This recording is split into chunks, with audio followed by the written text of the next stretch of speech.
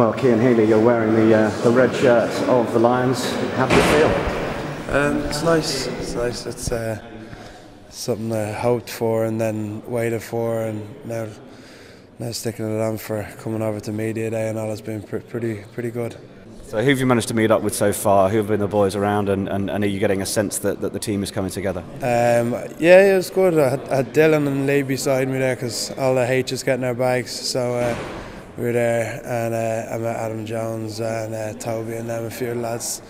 It was all very quick over there because we had to get over here for the media. So it's been kind of a flash in and out, and we'll be back over now shortly. So. One of the great things about rugby is that it's a sport where the players are clapping each other off the field at the end of the match and that sort of thing. The camaraderie is very important to the sport. So how different is it meeting up with players that are now teammates as opposed to maybe, grabbing a handshake at the end of a Six Nations game? Well, everyone respects each other in such a high level, so it's kind of it's easy in a sense, but then it's going to be tough in a sense of living with them. But it is great to be able to come in and not be eyeing them up at how you're going to go against them, and to be able to embrace having a chat and kind of both looking forward to something.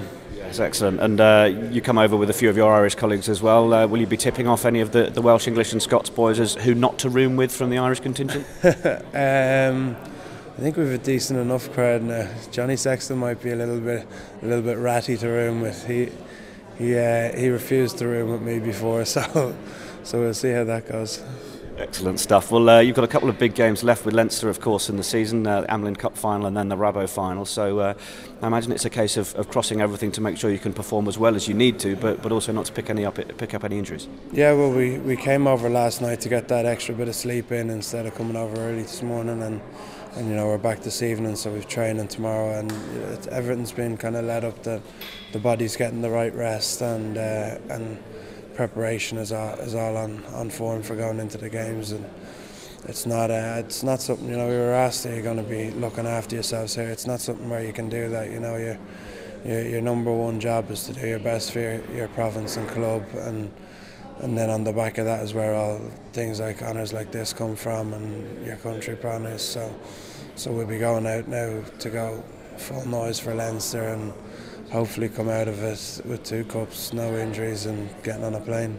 Yes, indeed, and you'll get on that plane over to Australia. What part of a tour, alongside wanting to get a start in those Test matches, what side of the tour do you also look forward to?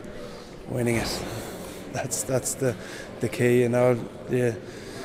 Everything will be a good memory if you come out of it with a win at the end of it. So that's my mentality anyway, and I'd be going over there set to rage war on them.